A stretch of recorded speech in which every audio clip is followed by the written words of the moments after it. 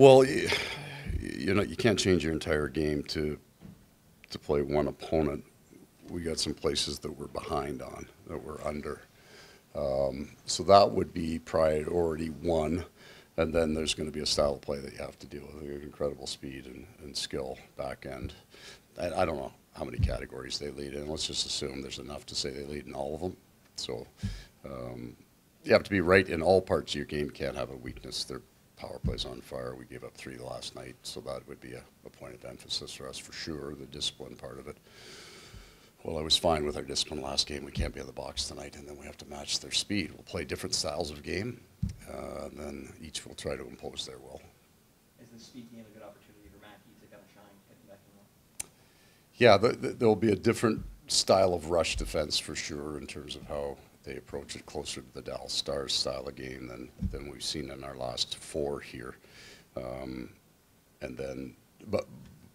it doesn't have to be necessarily the physical battle in Mackey's case, but we've got to come up with those pucks because their transition game is that quick. Is this a matchup thing for Mackey or is Jonah hurting a little bit? I know he's out there. Might have a sore paw, but other than that, he's fine. Yeah, he's fine.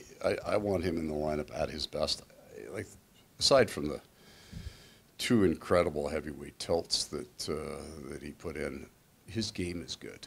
And his positioning is always right, and he was hard and physical. And in terms of the prototype of how we play, I think that line gave us more consistent shifts in how our game should look than possibly any other line. I just need him right and healthy. And I've got a young guy that's been good on that 4th line as well, and he's ready to play. I want to protect Yoan a little bit, make sure he's at 100% when he's in. I mean, we've talked about these 2-game sets creating some kind of playoff-like atmosphere, but how big of a litmus test is it for this team to play against the best team in the NHL in this environment when maybe they're coming off of 2 of their bigger stinkers? Well, you don't come to the rink thinking this is just another game because their numbers suggest that you're going to have to be at your best to give yourself a chance to beat them. So, and I think we need that. I think there's been a bit of a lull coming into the Jersey series. We were worried about that off the trip coming into this week, but the back half of our November is 9 of 10 playoff teams and the elite parts of that, right? So we get Jersey twice, we get Winnipeg twice, we get Carolina twice, we get Colorado, Washington, Toronto. The only team that's not in the playoffs we haven't beaten their building in the 2 years I've been here. So it's a 10-game run here. We do need to get it back on track, and we need to get going. You're not going to win all those games, and that wouldn't necessarily be your standard. But we have to look a certain way for us to have nice meetings. And speaking of teams that you haven't beat yet in your 2 years here, you haven't gotten one over. No, Winnipeg yet. no, and we've been awful. Like, we have not played well. So we're looking to change that. I mean, how good would it feel to get one over on them? No, I don't feel like that about Winnipeg. There are other teams I do. I don't feel like that. I'd like us to play well. I'd like us to play well for our team because we have pride in our game that we play. But there's a very, very good team over there, and they're really well built. So we'll have to be at our best. For me, there's no animosity there. If they're not playing the Florida Panthers, I cheer for the Winnipeg Jets.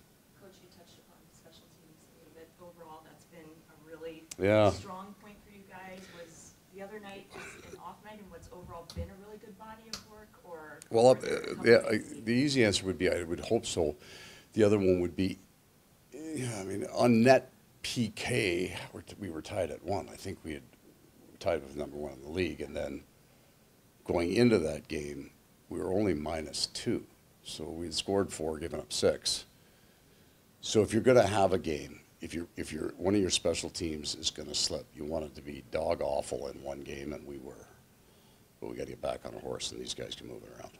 You always say you don't talk too much to goaltenders, but you work with Hellebuck for quite a while.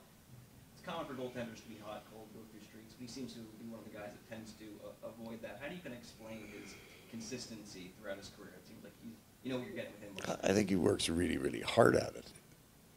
There was a year, I think the year prior to him coming into dominance in this league, I think I pulled him 5 times, which is actually not a huge number for a young goalie. And I think the other team scored 5 in each one of those games. That was kind of his cutoff. And I swear he thought he could have all 5. He doesn't think he's that far off it. He has this incredible ability to work really hard at his game, to try to improve parts of his game. He's very dialed in on the sport, but he doesn't carry unnecessarily the ones that beat him, other than the fact that I could have stopped that. So it's the ones that, it's the 5 passers in the front of that nobody stops, that he almost gets, that he says, shit, I could have had that one.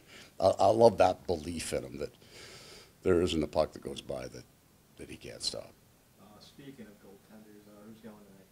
Sergei Bobrovsky. What's Nate Schmidt brought to your group? A little bit of that personality. We knew when Brandon Montour went out, he was a bit of the chatterbox in the room, and we were looking for a little bit of that back. So new guy comes in, takes him about a month to get everybody's nicknames right, and then it's on. So that's what he brings. I think he's enjoying playing here. His game for us has improved. Not that he had missed some time in Winnipeg. He wasn't in the lineup every single night, and then we played differently. So it took him a little while, I think, to get over that kind of the transition in style of play with the players that we have. We're just different teams. And then he's been really good for us, so he's kind of rounded into what we hoped he would be. Yeah. Well, it wasn't really mine. It was my wife's. That was the plan. So it was a small community that she's from, and we went to a place just outside there, and it was kind of, from my side, it was family. And from her side, it was family, friends, and people that kind of have been supportive of her being married to an ass for 30 years. So she's got lots of support there. She needed it. We had a family wedding in Detroit the day before, so it kind of worked really well with that. And then we had that was more of a public thing with people, and then we had a kind of a private thing at the night. It's nice. There isn't a hole in their game. And I don't think they're lucky. Like I don't think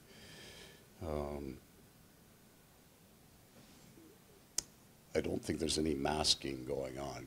Connor Hellebuck's been really good, but not to the point that he's the sole reason. Their power play's been really good, but it's not driving every game that they do, where you can watch their games and say that's the place that we can get to them with, right? Their back end is up the ice, but they're also very, very strong defensively. They have seemingly a complete understanding of their roles, what they do well, and they just do that. So I find them to be as complete, probably more complete and consistent in their game and also their lineup as I've ever seen them. And really what I think you see there is they've come of age. So they're drivers of their team. They're not 21 and 22 anymore. They've been through the curve. They've had their ups and downs in their own individual careers, and now there's a maturity about them as a veteran team. There's no holes there.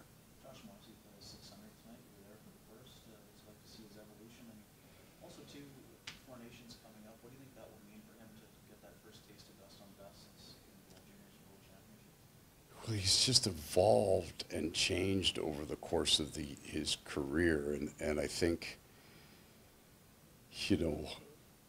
in was it 2018 that we went to the conference final. He and Jake Trouba were the shutdown pair. They were young guys at that point in time. They weren't veteran players in the NHL, but what a great foundation then to launch your offensive game from. I think to his credit, he would have come into the National Hockey League as an offensive player. He was a point producing player, and then he went through a change almost and accepted that and battled and blocked shots and did all the hard things and learned how to defend, and then he just added a bunch of things to his career. He didn't change completely, so he's still a really good defender. He's smart about it, doesn't put himself in positions that he doesn't need to, and then he's really dynamic with the puck. And his decision on when to shoot, when to jump into holes, when to make plays is really high end. When I watch Josh play, I never find him cheating for points. He plays the game, but his skill level allows him to generate an awful lot.